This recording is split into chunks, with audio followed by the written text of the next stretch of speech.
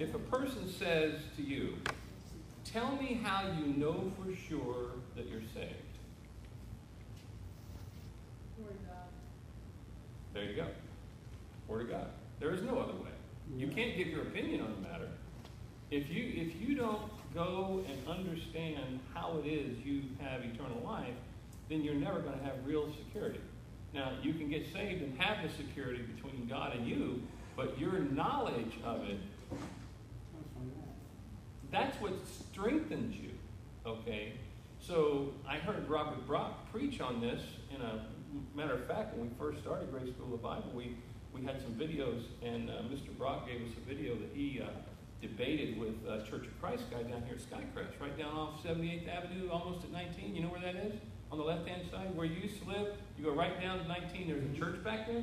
Those guys are radical, okay? Very radical, just serious Church of Christ guys. And they're master guys in terms of they've mastered the art of debating.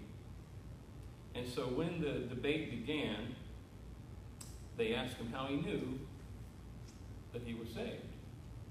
And he fumbled through it, and he said, I just feel like I'm saved. Ding, ding, ding. That's the wrong answer. You see, they nailed him on the very first question, threw him off of his balance, and he never recovered. Now, he doesn't, he's a meek man. He didn't do a lot of forceful preaching. But he was a good Bible teacher. But in his life, his understanding of how the Bible came into existence and how it was preserved for us is strictly old school. It has to do with his education at Philadelphia School of the Bible. And that's all Calvinism in that school. And so you have to be careful where your roots are in terms of how you come to know where your Bible came from. All right. I explained the issue yesterday in Now Abideth Faith, Hope, and Love. The greatest of these is love. Well, the actual verse in the KJV, the word is charity. And charity is love in action. And I mentioned that. And so now abideth faith, hope, and love. But when you get to glory, you won't need faith or hope. All you're going to have is the charity. That's all you need there. And so when you start saying love, you can start talking about a word that people throw around rather loosely. When I was growing up, they spelled it L-U-V. And there's a lot of different ways. That was the hippie version. But, you know, the goofy things. People can fall in love with each other and both be lost. People can love each other or love somebody else and they don't even know it. You know, these things, love is, it all starts out with usually a look, infatuation, lust, and whatever. That's how it goes. That's their thinking of love in the world system. But genuine love, in the way it is in the Bible, for us, it has to do with the idea that we now are different than we were before we got saved. And we now have a capacity for love. And if you ask me, hey, why do I love my wife? My standard answer is because I choose to. I use my free will to reinforce that, and I don't have to talk myself into that every day. I just decided that's who I'm going to love, and I love her. And it grows. And once it grows so big that you can't get away from it or around it or whatever, then you realize that love is much, much bigger than just infatuation. Okay? So those are things you've got to remember. And the Bible is not only the issue, but the Bible issue is still the issue of where this book actually came from. When you read the King James Bible, you read the only Bible on the planet that comes from the received text, the Reformation text, and it is the only text on the planet that's correct. God only wrote one Bible. He didn't write 47 of them. He wrote one. And all the other ones are off the what we call the Catholic text, the Roman text. And even, it's kind of funny, even if you take a Douay-Rheims Bible, which is the first English Catholic Bible ever translated into English, if you go to Romans chapter 3, it's almost the same as the KJV right down the line.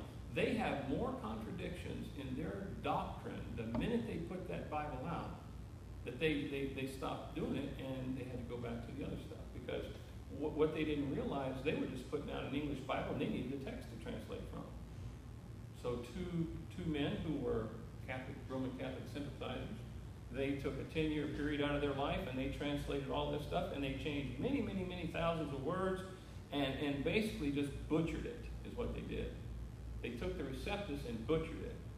So it's no longer called the Receptus, it's called the Nestle's Greek text or the, so there's a couple of different terms for it, but I call it the Catholic text because that's really what it is now. Those guys are pure Catholics almost, and but they were propagating themselves as what we would consider fundamental Protestants, and they did a terrible disservice. And they were really the launch because the Revised Version of 1881 is the first English Bible that really made any kind of traction, and it didn't really do that well to begin with. It just kind of died off. And then the Americans got mad because they weren't allowed to do it with them. They wanted something else. So then they came out with a new, this newer version, the Revised Standard Version. So now they got one over there and they got one over here, and then they just started coming. And by the time you get to the early 1900s, they're roasting King James over a fire, calling him a queer, calling him a reprobate. They're calling him everything you could possibly imagine. And then they begin to associate the Holy Bible, which is the title of the Bible we have. It's called Holy Bible. That's it. That's its title. They began to associate him with the Holy Bible to make sure people understood, okay? And that's how they degraded the King James and why people started saying, well, this is antiquated. If you want a Bible that's right, it better be antiquated. It needs to be all the way back to the original manuscripts. And what we now have as original manuscripts are all copies. So how do you get it back to the original? You don't. God keeps the copies preserved so that you always have an original. And that's the way it works. He uses people to do that. That's what the doctrine of preservation is. And so inspiration is one thing, but if you don't have preservation, you don't have a text to talk about or to translate or whatever. So we have the received text. Now, if you want to see the Textus Receptus or the received text in English, you go buy yourself a King James Bible, and there it is, properly translated. The Bible is something that you can trust. Go back to 1 Kings chapter 17. You need to trust your Bible.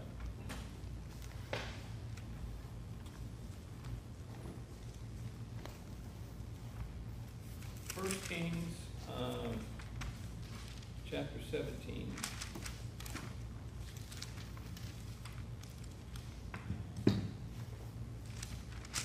You can write this down if you want. 1 Kings chapter 17 and verse 24.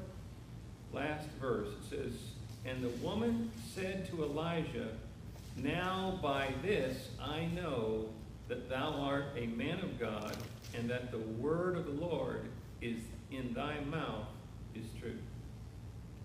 Now you go over to Paul and he says, hey, you let God be true and every man a liar. Well, Elijah wasn't a liar because he was a prophet. Now I'm sure in his natural man he could have lied many times. But what's the one thing a prophet cannot do in the service of God? And that's lie. Okay? Balaam was one of those. And so you see there, she says that I believe this, that the word of the Lord in thy mouth is truth. And he does, right before she says this, it's because he raises her son from the dead. Fantastic, okay? I mean, when you start getting those sign gifts, and you start bringing those sign gifts into play, like with the Lord Jesus Christ, when John sends the emissaries to ask the Lord, are you really the Christ? This is John's thinking. He's in prison, getting ready to lose his head. Well, naturally, he's not thinking right, so he wants to go confirm it. They're cousins, for goodness sake. John was the one that leaped in his mother's womb when Mary walked into the room with Jesus in her womb. So the two women walk in, both pregnant, and John is the one that leaped. And now he's not leaping, he's weeping, okay? He's getting ready to die. And so when you see it, you understand, wow, what did he do? Well, Christ got up and he began to heal people and do all these things right in front of those emissaries. And he says, you go back and tell John what you've seen. So the credentials of the Lord Jesus Christ are there, and all those credentials go back to King David. Now here you see an interesting situation there in 1 Kings. It's great. Turn over to John chapter 17. John chapter 17. The Jews have never believed God's word. Now, they are some of them that have, and some of them that haven't. But as a nation, they don't buy it. All they want to do is comment on it. 17, verse 17. Now look, let's go down and we'll start in verse 12, 17:12. While I was with them in the world, I kept them in thy name, and those that thou gavest me, this is the prayer that Jesus is praying in the garden. He says, and I have kept, and none of them is lost, but the son of perdition, that the scripture might be fulfilled. And now come I to thee, and these things I speak in the world, that they might have my joy fulfilled in themselves. I have given them thy word, talking to his heavenly Father, and the world hated them, because they are not of the world, even as I am not of the world. He says, I pray not that thou shouldest take them out of the world, but that thou shouldest keep them from the evil, meaning the evil one, or from Satan. And of course, all this time, Judas has been embedded in the 12. Verse 16, they are not of the world, even as I am not of the world. And he says this in verse 17, sanctify them through thy truth. He says, thy word is truth. And God does not lie as men do. And Paul makes a point of this in Titus chapter 1. Go to Titus chapter 1, and you'll see it. It's a beautiful verse. I love this verse, and it's very strong. And God cannot lie. God, it is impossible for him to lie. Here he says he cannot lie. Look at Titus 1:2. He says, in hope of eternal life, which God, that cannot lie, promised before the world began. And you know that he cannot lie because Hebrews 6:18 says it's impossible for him to lie. He cannot do it. And he will not do it. Ye let God be true, that's what he is, and every man a liar. So what you see is you begin to see a permanent record of God's words put into a series of books that are put together, and the Hebrew Bible is put together with 24 books. Ours here is put together with 39 books. So what you have is you have a Jewish Bible and a Gentile Bible. Now, do they contain the same information? Absolutely the same. They contain exactly the same information, but they're put together in a slightly different way. And there's really just, there are minor issues. Like we were just reading in the book of Kings, 1 Kings, they didn't have those two books. They had one book called Kings. They had one book, that would have a single title on it. If you look at the book of the prophets, they call the minor prophets. It was just called the prophets. They had 12 books in that one book. We would call it maybe 12 chapters, you would say, the way we write books today. Okay? So when you start to look at 1st and 2nd Kings and 1st and 2nd Chronicles, all those things get consolidated, and it ends up with 13 times 3, which is 39. Now, 13 is an important number for Gentile. And so when you look at the Old Testament, the Gentile Bible we use is 13 times 3 equals 39 books. But Israel has 12 times 2, which is their major number, and it equals 24 books. Okay? They're all the same. Now, their Old Testament ends with 2nd Chronicles. And it ends with a blessing looking forward to the kingdom over there. Whereas the Gentile version, our version, it ends in Malachi, and it ends with a curse. Now, aren't the Gentiles cursed? They've been cursed since, well, they've been cursed since the Exodus, really. And there were exceptions. People were able to get into Israel. You could cross the line in.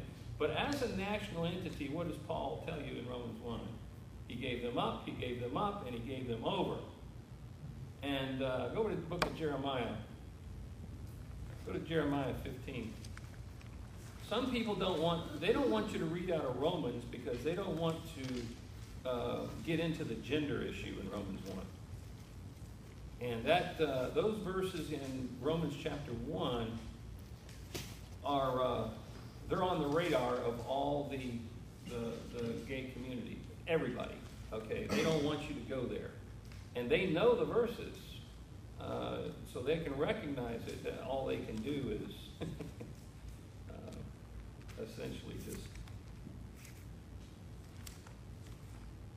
try to deny it.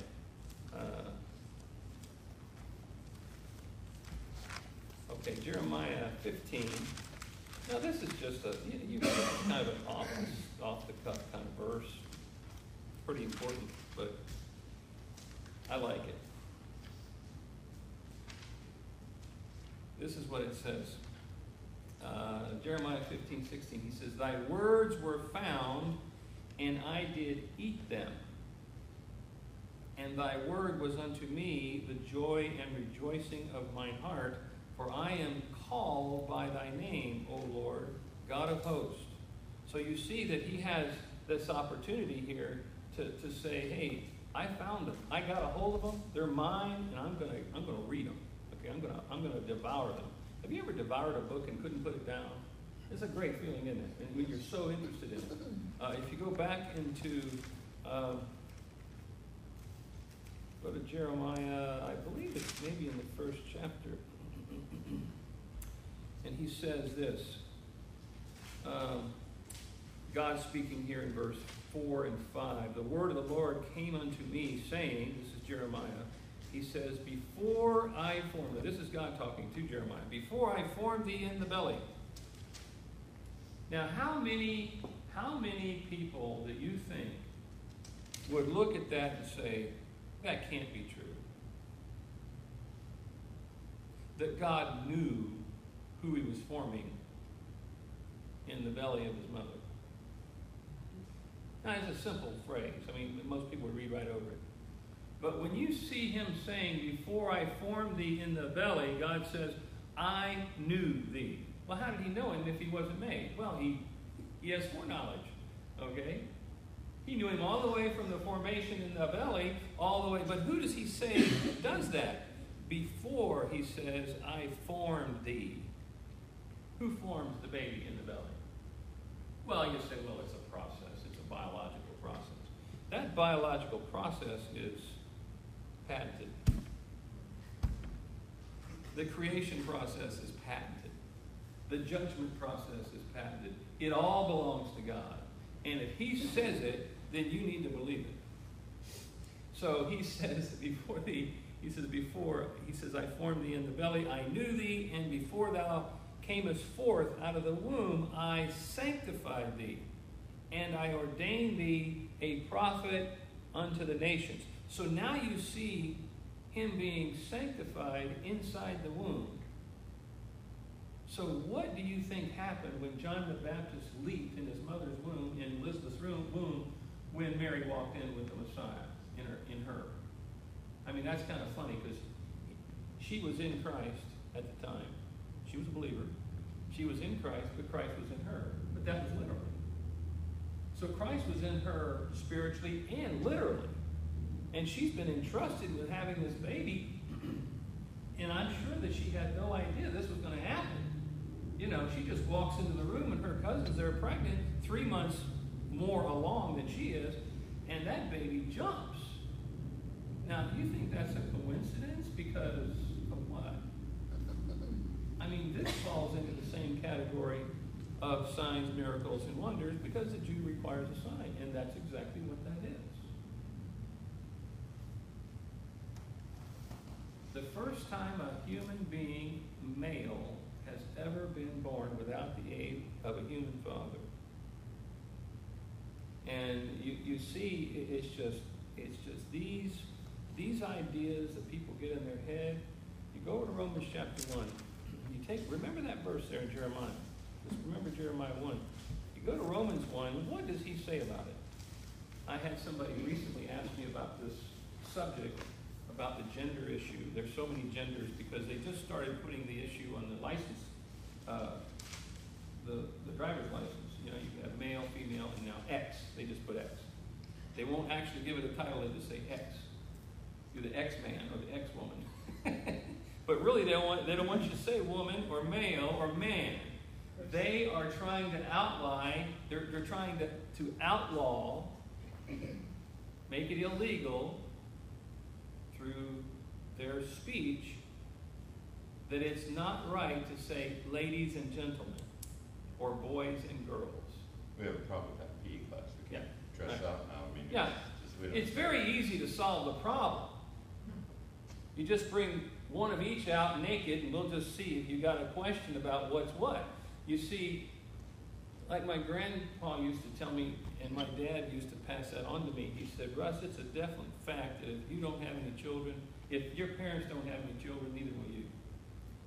You ask somebody about the gender question, and they talk about this, and they say, well, that's not proper. I said, well, who says it's proper or not proper? The Word of God makes it really clear.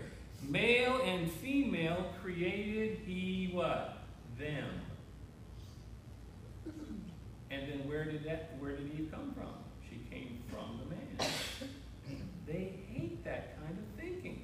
So when the human being wants to go back to being something other than what they're originally created as, notice what God says in verse 24 of Romans 1. He says, wherefore God also gave them up to uncleanness through the lust of their own hearts to dishonor their own bodies between themselves. That's just the typical thing that goes on between people. Sinful, verse 25, who changed the truth of God into a lie. Now that's a pretty serious accusation.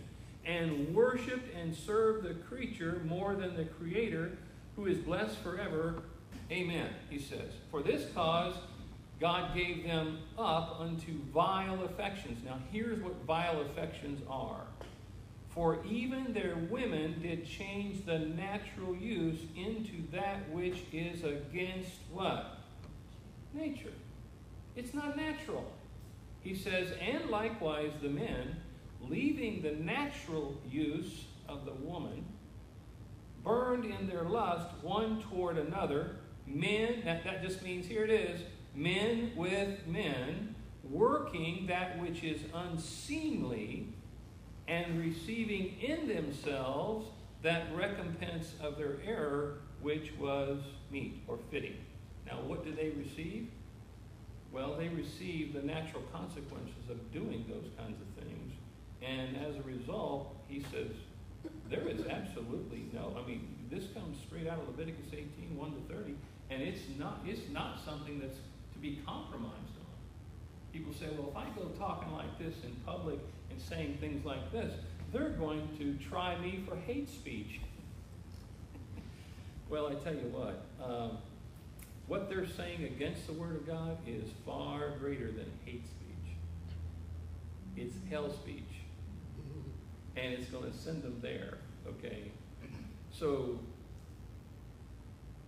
as you begin to think about some of these issues, about how people are going to think about your Bible, remember this, that the Word of God is absolutely true in every aspect. But you have to know where to find that, okay? And it's not found in modern Bibles today. It's corrupt. They're corrupted. And it's a problem, and it's just something you got to deal with. Turn over to Mark chapter 1.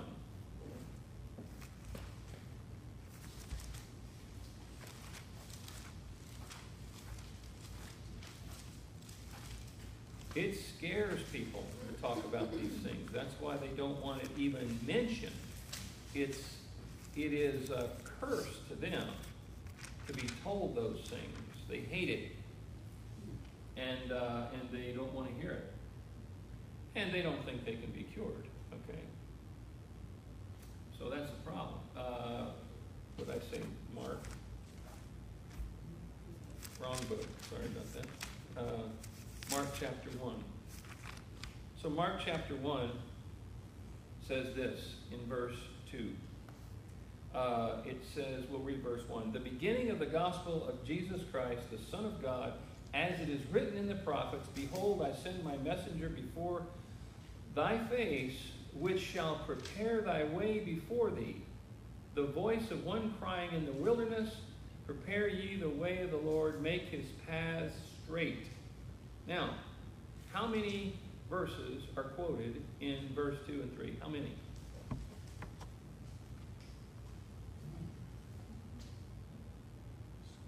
Well, there's two. Okay? All right? So the first one is Isaiah 40. Go ahead and turn there. Isaiah 40. And the next one is Malachi 3:1. Okay? So we'll do Malachi 3:1. Now this can be done with a lot of different things, but a lot of different verses. So Isaiah 40 verse 3 is quoted, and Malachi 3:1 is quoted. Now, when you quote both of them, and they're clearly quoted right here, and you say that this represents what? Who are they attributed to? In the modern Bibles, who do they attribute the two verses to? Isaiah, right? Why? Why does Isaiah get the credit for Malachi 3:1 in their mind? In the modern Bibles, they all say the same thing. The prophet Isaiah, okay? But you're reading Malachi 3:1. Well, why does Malachi get the short end of the stick on this? He's a minor prophet. And the minor prophet, it doesn't hold the same weight as the other prophet does.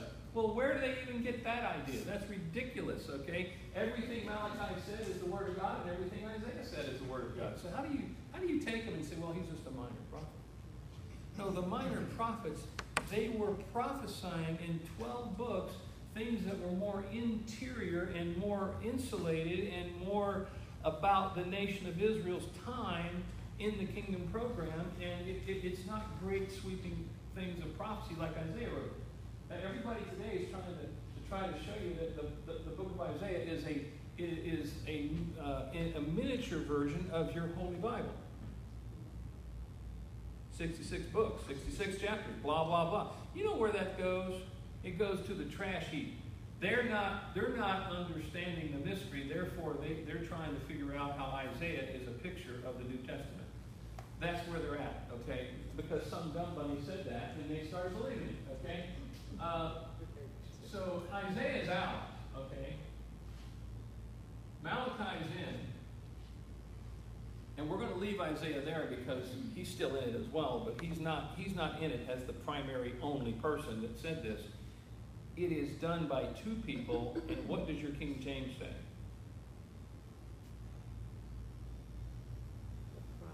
The prophets, right. Now, which one do you think is the best translation there?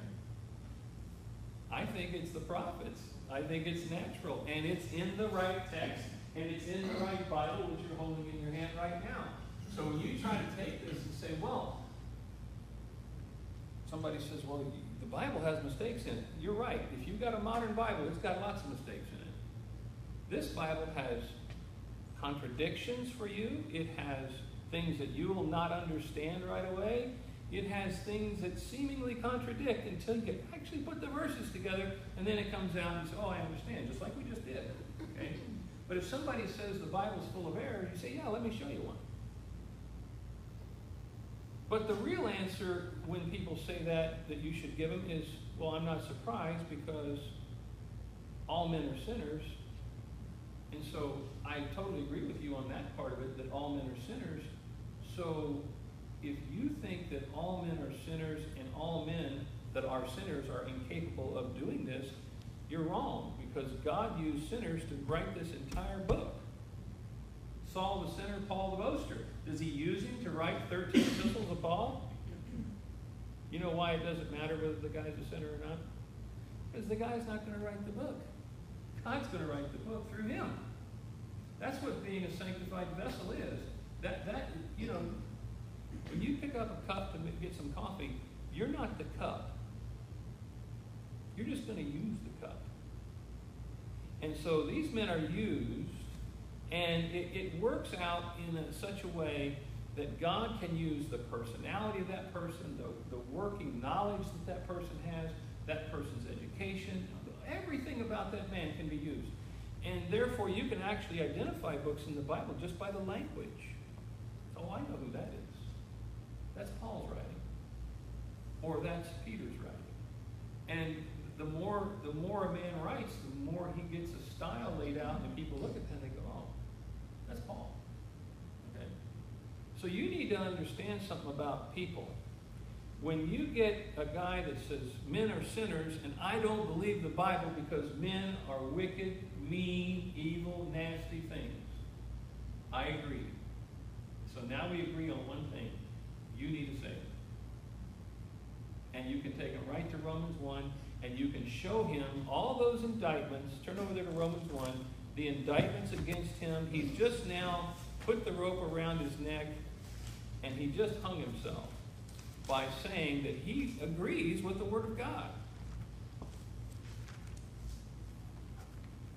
And before you can get saved, you have to know you're lost. And a lot of people are on that edge. People are upset with humanity. They're upset with society. They're upset with everything. And they think it's all just going to pot and all that. Well, it went that far with Adam and Eve. The world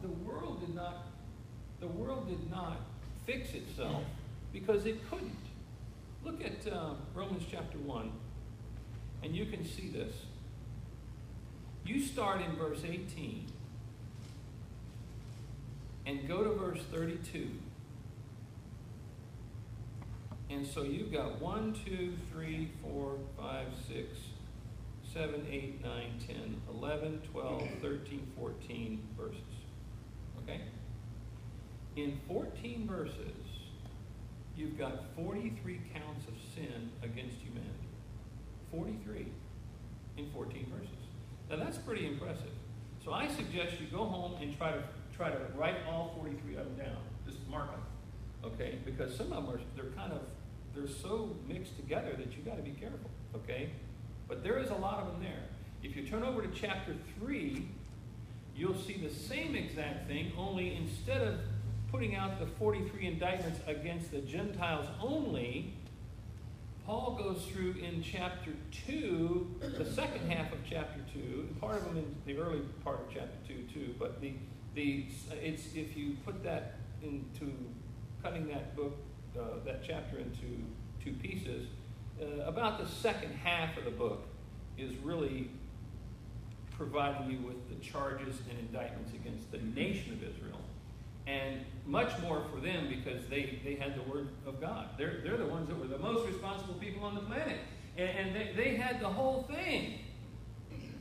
And they actually end up with this question at the end of it. When you get down to Romans chapter 2, verse 29, and Paul says this beautifully. He says, "But he is a Jew which is one inwardly, and circumcision is that of the heart and the spirit, and not in the letter," meaning the law, "whose praise is not of men, but of God." Wow, what a great comment on everything that's been going on so far. He just straightened his own nation out with one verse, including himself. Circumcision is not something that they think it is. It's not like a club or whatever. It's that of the heart. It is the casting away of your old man, the flesh. That's what it's about. That's what circumcision is. It's a picture of that. Cast away the flesh. You can get by without it. Cut it off and throw it away.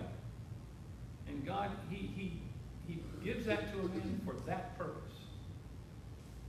And it starts to make a distinction between Jew and Gentile. Now, it helps do that. But look at what he says in verse 1. Now, he's anticipating these questions that are coming at him, and here's what he says.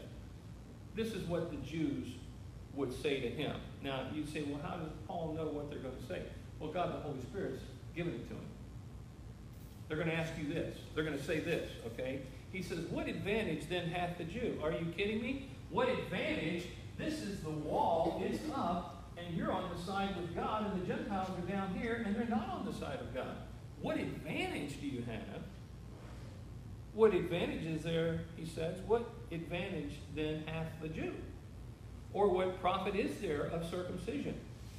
The answer in verse 3:2 says, much every way, he says, chiefly, because that unto them were committed the what? There you go. The profit and the jewels of the whole religious system that they were under could have been run completely different if they would just read their books. What did they do? They've got one set of books over here, and they're this high, and they got about 10 stacks this high with their commentary on what that really meant. You know what kind of people do that? People that want to read what they say into that. And they forcibly put their commentary over it, and they try to make it their own. And boy, I tell you, when Jesus Christ quotes, he quotes the Old Testament scriptures when he's in his ministry, and he quotes those guys as well. But he'll never attribute their saying to the Word of God. When he says, as it is written, that's the Word of God. But when he says, you have heard of them of old, meaning these clowns that are trying to aggravate the whole nation and keep them all stirred up. Well, the whole thing ended after Solomon died. The whole thing ended in complete and total civil war. And both the north and the south were fighting against each other. The northern 10 tribes against Judah and Benjamin in the south and Jerusalem. And the whole war raged. And what happened was, these guys in the northern part of it, when they went through this, here during David's time, they actually just completely went off the rails into idolatry. Just full-blown jumped in the deep end of it. And you know what God said? You like this so much, I'm going to give you some of the real thing. You guys are going to Babylon. Jeremiah, the weeping prophet, he's in the land during this whole time. His life is where you see a prophet live through the entire period of time it took to get all those Jews down to Babylon. They didn't all go at one time. But they came down and ransacked the temple at Jerusalem, Solomon's temple, and then they carried all that stuff off to Babylon. Then they came back 2 years later and they got another load, and they just kept taking them away and into captivity. They owed God a debt. The Syrians were north. Yes. The Syrians, well, when you see the image in Daniel, you see how the thing plays out. It starts out with Nebuchadnezzar, and then it goes to the 2 kings, and then it goes to the Grecians, and so forth. And so you see how this all works itself out to where in Romans chapter 3, as he starts moving towards the conclusion, and he's going to start that first big slam of where the gospel is. And it begins with a term of time in verse 21. 3:21 says, but now. So everything you read up to 3:20 is condemnation, condemnation, condemnation, condemnation. And when you get to verse 21, you've got the greatest answer to condemnation you could ever have. But now the righteousness of God without the law is manifested. And by the way, it's been witnessed by the law, because they had it for 1,500 years, and the prophets that prophesied against their idolatry, against their disobedience, and so forth. So 1,500 years of not only them doing all these bad things, but the prophets are recording it, and that's what your Old Testament is the downfall of the nation of Israel. And it concludes right here. There are 490-year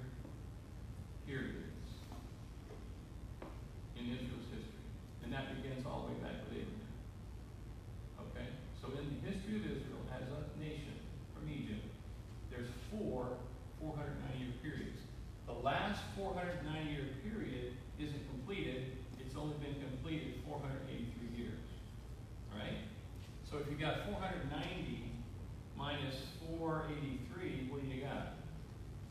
You got 7. So where would you find that on the chart? There it is. The 7 years, they're being held in advance. That 7 years supposed to be over here. Yes. Now, dispensation of grace has made a buffer between those two, and something else is being done. So these 483 years aren't really either, by the way. They are concluded on the very day of the week, that Jesus Christ rode in Jerusalem on the fold of Annas. Palm Sunday, that we call Palm Sunday, that was the day that 483rd year, the last day of it, took place. Now, after that day, there's a new clock running. And so now we've got a run-up, and it's interesting to me that he extends the year out, all the way out. They get a year of extension. And you know why they got that year of extension? Because the apostles asked for it. And that's a fascinating thing. So when he starts adding to this, you say, well, okay, if that's 483 years, when he comes into Jerusalem right before the week of the crucifixion, then this must be part of what's going on over here. Absolutely. And there's going to be a period here. You notice there's a little gap there. There's going to be some more time for this thing to go. It goes right to the edge here, and it's going to take up right there. Okay. And he's going to make sure that 7 years is exact, because he tells you that, and of course their years are 360 days, right? Per year. So if you take 7 years, 3.5 years, you know exactly how many days it is. And that's printed publicly in your Bible now. And so the people that are involved in this program over here, they're going to know exactly when the tribulation is going to begin. They know exactly when the Great Tribulation is going to begin. And they'll know the exact day that he's going to come. Now, if there are any adjustments in that, that's his business. I don't know anything about it. Okay? All I know is that there's a real tight clock that this thing runs on. And yet, when you have a gap in between, like in a football game, it's okay to stop the clock and do something different. That's what he's doing. We're in the halftime period. Parenthesis. Yeah, we're in a parenthesis, and it works out great. And in this parenthesis, we've got some attributes. Go back to 1 Timothy. It's time to stop. 1 Timothy chapter 1, we have some attributes that, I don't mean personal attributes, but I'm saying there are some benefits, I should say it that way, in the dispensation of grace that are tremendous, and you got to take advantage of these and understand them. And that's because things aren't happening in the dispensation of grace the same way they've been happening back here. There is no wall up anymore, and the Gentile nations have not been given up today. God is not working on the nations or raising up nations and tearing nations down. What he's doing is he's up here in holy exile, and he's dead silent. Read Silence of God. It's one of the greatest books you'll ever read. It's one of the biggest alarms that rings without any noise. Is that why is God so silent? Well, because he's doing something that's completely different, and it doesn't require him to speak, except through Paul. And so he gives the thing so exclusively to Paul that when Peter gets the idea or the vision and so forth about Cornelius, he doesn't even get it from Jesus Christ. He gets it from an angel. You see, he did not talk to anybody except the Lord Jesus Christ. And I'm talking about Paul. And the Lord Jesus Christ didn't talk to anybody else either. Now, when it comes to the revelation that goes on with this period we're now in. Now, this is important. Look at what we have available to us. Now, this is strictly from a comparison standard, you would want to go back to Romans chapter 13 and look at how we deal with our government system today. Okay? How do you deal with governments, right? Well, here's what he says about it here. This is a little bit more advanced. in chapter 2, he says, I exhort, therefore, to Timothy that, first of all, supplications, prayers, intercessions, and giving of thanks be made for all men. And then he goes into verse 2. For kings, and for all that are in authority. So what should the people be doing in the country today with their president? What should they be doing? They should be praying for him. And they should be encouraging him. If you had a guy come out and get in your aircraft, and he's going to fly your aircraft, would you spend the whole flight yelling and screaming and calling him names and doing all this stuff? No. You'd leave him alone and encourage him. Okay? He says, for kings and for all that are in authority, that we may lead. Now here's the key. That we may lead a quiet and peaceable life in all godliness. In honesty. You want godliness to function at its highest level? You want honesty to function at its highest level? Who's going to bring it to that level? The kings that are in authority aren't going to do it. They're so greedy that they think gain is godliness. Yes.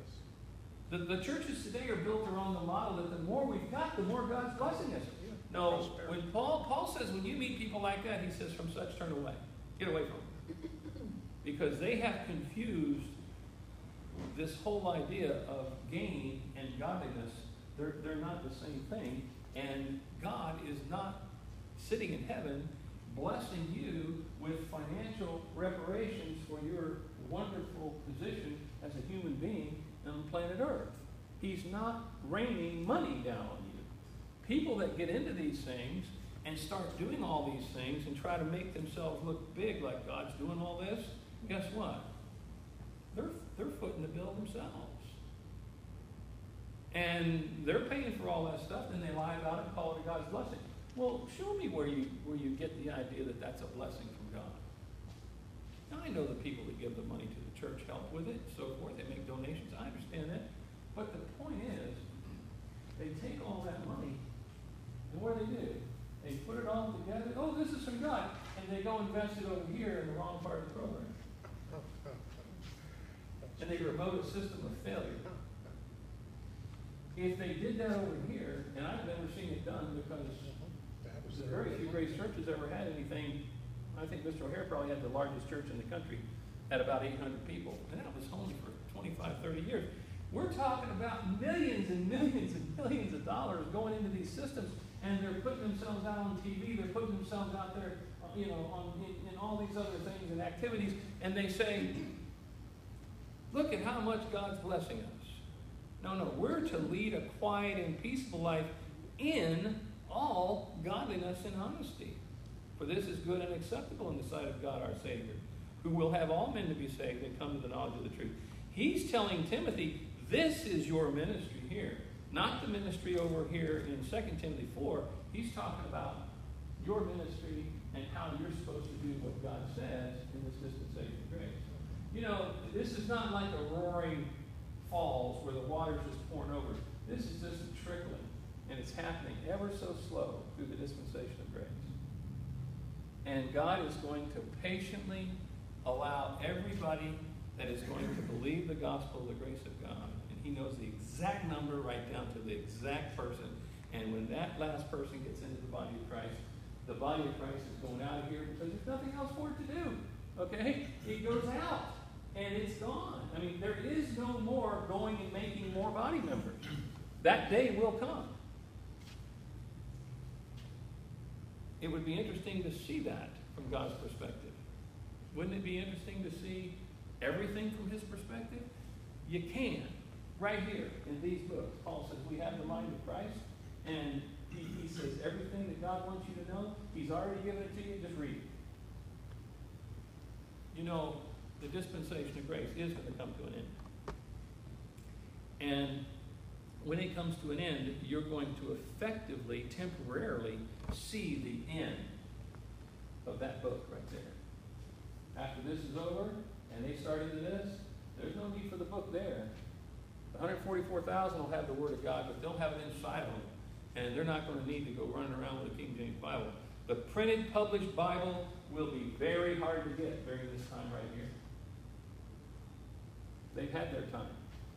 Matter of fact, 2 Thessalonians talks about the revenge that God's going to take on all these people in the dispensation of grace who come there Bible and the idea of being saved by grace through faith.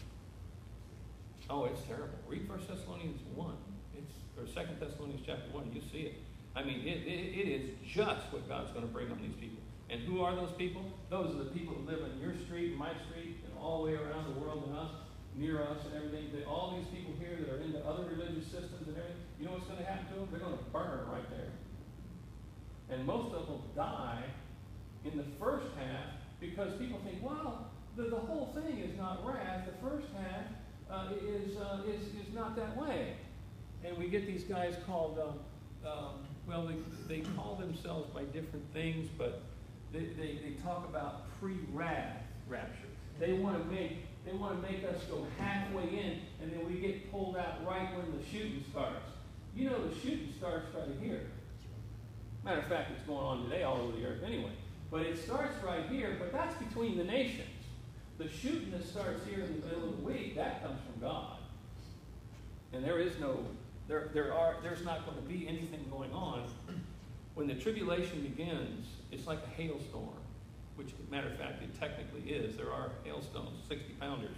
And when you start seeing hailstones the size of bowling balls weighing 60 pounds mingled with fire and brimstone hitting these glass buildings, you know what's going to happen?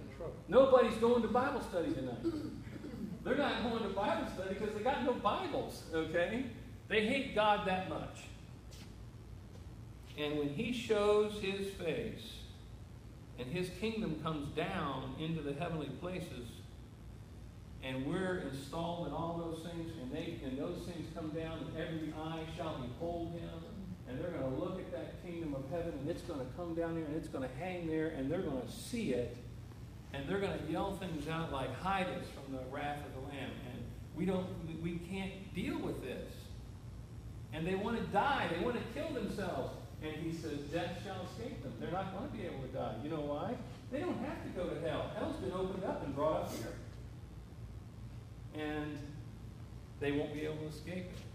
They're going to take their punishment that they would have received in hell had they lived in another age. They're going to start receiving it on earth. And this is the nations. So you understand why it's important for some of these nations to help Israel, so that they get help during that time, and they get the ability to walk into the kingdom when it's over. But all those who fought against Israel and tried to destroy Israel, you see the group of them right now around them.